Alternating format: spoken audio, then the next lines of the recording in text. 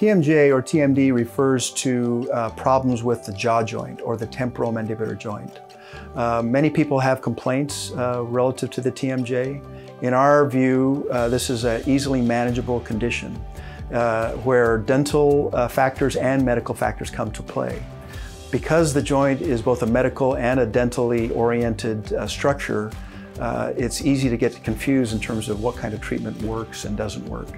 In our experience, approaching each TMJ patient with an open mind and considering all the possible causes usually leads to a solution that's reasonable and sustainable over time.